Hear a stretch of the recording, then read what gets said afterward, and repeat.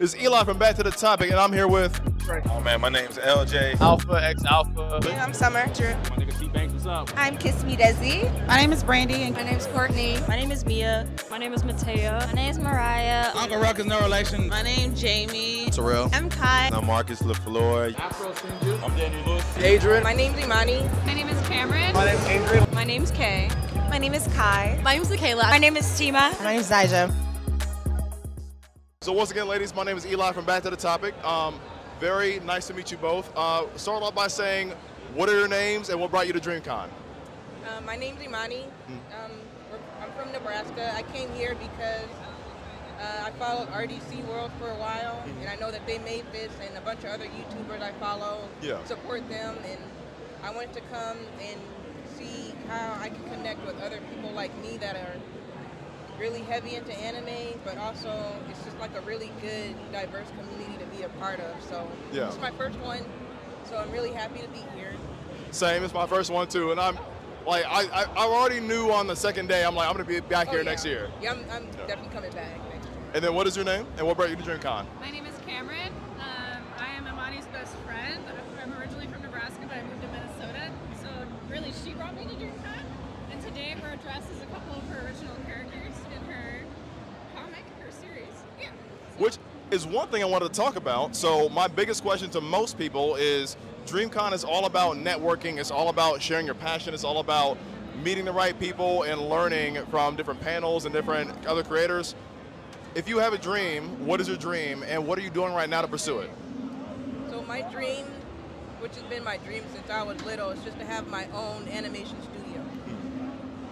And right now I'm actually in the process of getting that started. So I feel like it's really important to have more representation of Black and BIPOC people in mainstream, specifically in 2D animation and web comics and comics in general. And then just me being as a Black female, I want to see more Black female leads in things. So that's what I'm focused on. And right now I'm in the process of making my first webtoon series. It's called Kinsin, K-I-N-S-I-N. It's in the process of being produced right now, so it's not done, but slowly and steadily I'm making it, and hopefully within the next couple of years it'll be ready to be put out into the world. And so right now, for my studio, I'm just in the process of getting my studio name registered. Yep. And so in the beginning stages, but I'm starting. I'm really excited, and I have the passion for this industry. Good. And how long have you been working on your series? This series is fairly brand new. I've had the characters for years, but I just never knew what to do with them exactly until like maybe 3 or 4 years ago during COVID. And so, you know, that's when everybody didn't have anything to do. So I was like, let me make a story with them. So yeah, it's about 4 years in the making.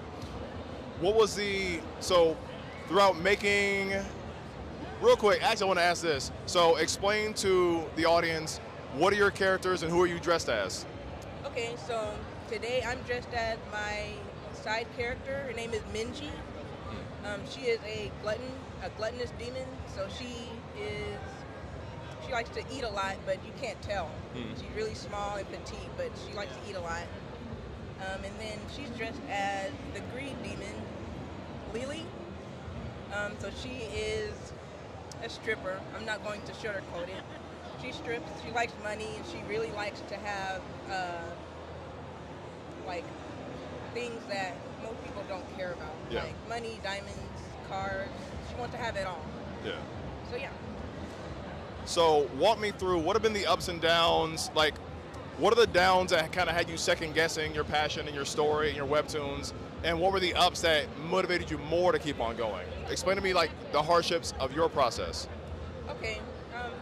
I will say I am my biggest critic. A lot of it has to do with like being comfortable with putting my own work out there, and kind of believing in my own story and believing in my own characters and understanding that people do want to see them. But in my own mind, I'm kind of like my own barrier sometimes. Yeah. And so I have to keep reminding myself that there are people out there that do want to see my work. so that's something I'm just currently working on still. Every now and then I'm kind of just like, I'll just be quiet about it, but you know, I have people that like to support me, my friends and my family. I want to be your work too. Yeah, and they want to be in it and support it. And so that's probably the biggest barrier that I had that I've overcome now. Right. And then what was your second question?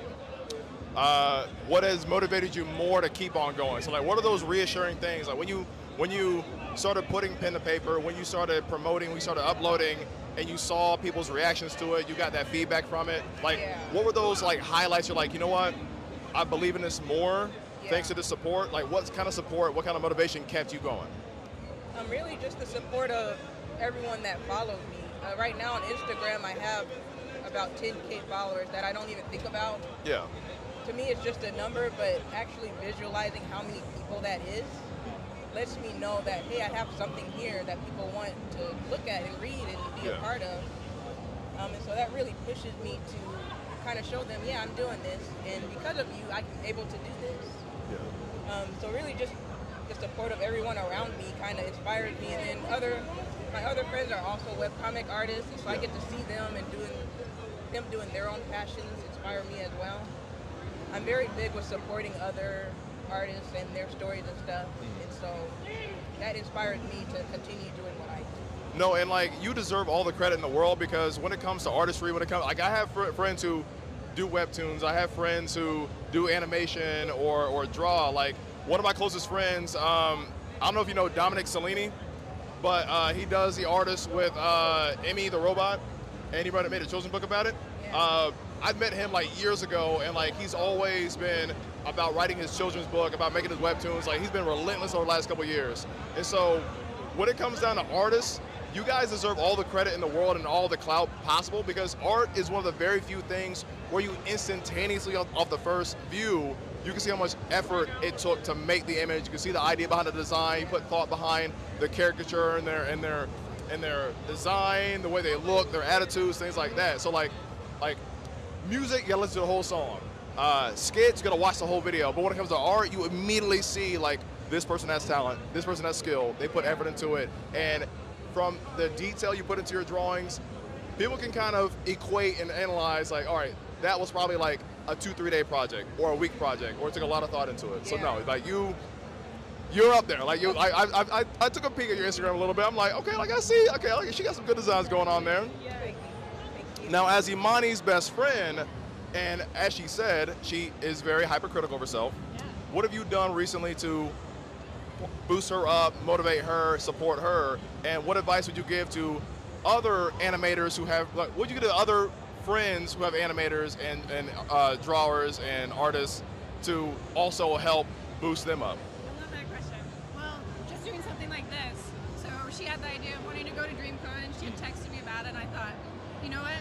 I want to be one of your characters right away. I just knew that I wanted to dress as one of her characters, and that we could do it together. Yeah. And just, you know, bringing that character to life has been so fun for me, and then we were able to collaborate. And since we live in different states, so we'll meet up and we'll talk on Zoom, and we'll talk shop together. Yeah. I'm a graphic designer, so I have a little bit, it's kind of kind of related, it's still art related, right? Yeah. And so, we'll exchange ideas, and like she'll bounce things off of me, I'll bounce things off of her, and just always like building each other up. She does it for me too, Yeah. Just, Now, slowly. last question I ask both of you ladies. Where can the people find you? What are your handles, and where can people follow you and support you at? You can follow me on Instagram. I'm on there majority of the time. My tag is MO3_black. That is my business name. That's kind of what I go by. And so you can find me there. And I'm also on Instagram. My name is Cameron. So it's first name Cameron, CAMERON_Shield, SCHEELE. That's my personal Instagram too. I post some of my art and stuff on there. I draw a little. Yeah. Awesome. Ladies, thank you so much. I appreciate your time. It's been a pleasure meeting you both. And I can't wait to see, I'm going to check out your webtoons, and I can't wait to see like how far it takes you, okay? Okay. Yeah. And ladies, you know the rest of the con, all right? All right. Thank you. Good.